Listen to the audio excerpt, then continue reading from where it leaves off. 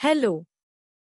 Welcome to the story of Vic, the elephant's guardian. Once upon a time, there was a curious little boy named Vic, who lived with his parents in a beautiful house near a forest. Vic loved to explore his surroundings.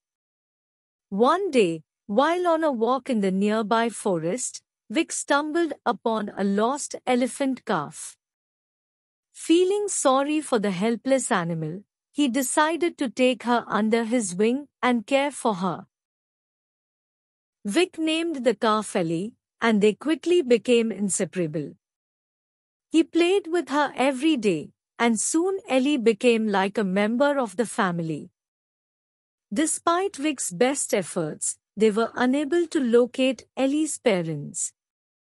With no other option, Vic decided to take Ellie home and care for her himself. Every day, Vic would take Ellie on adventures to nearby gardens, where they would enjoy sweet fruits and play together.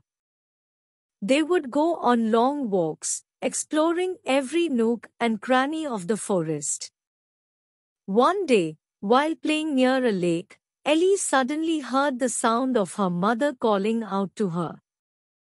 Ellie grew restless and started running towards the sound, with Vic following close behind. After a long journey, they finally found Ellie's mother and the rest of her herd. Vic was overjoyed to see Ellie reunite with her family, but he was also sad to say goodbye. With a heavy heart, Vic returned home. The moral of this story is that sometimes we must care for those in need, show kindness to all living beings, even those different from us. Although difficult, we need to guide others back to where they belong.